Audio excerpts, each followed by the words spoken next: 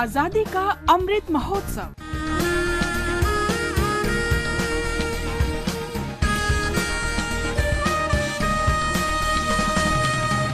Azadi Ka Safar with AIR News. In today's episode, we remember revolutionary freedom fighter Manabendra Nath Roy, who died on the 25th of January, 1954.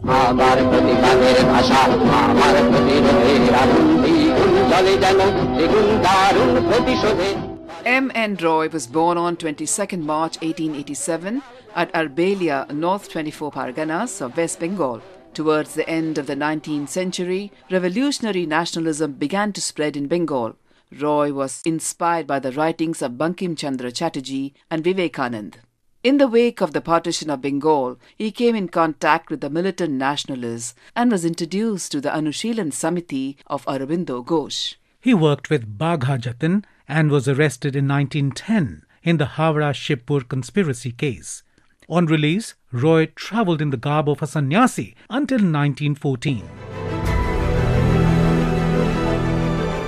At the outbreak of the First World War, an emissary from Berlin came to Calcutta and assured revolutionaries of German help.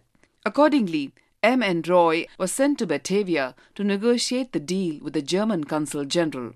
It was arranged that a shipment of arms and ammunition would be delivered in the Sundarbanarea. However, the cargo did not arrive. When M.N. Roy went back to Batavia, he found the German diplomats non-cooperating. He resolved not to return to India without arms. He pursued his mission by contacting the revolutionaries in Indo-China, the Philippines, Korea, Japan and the USA.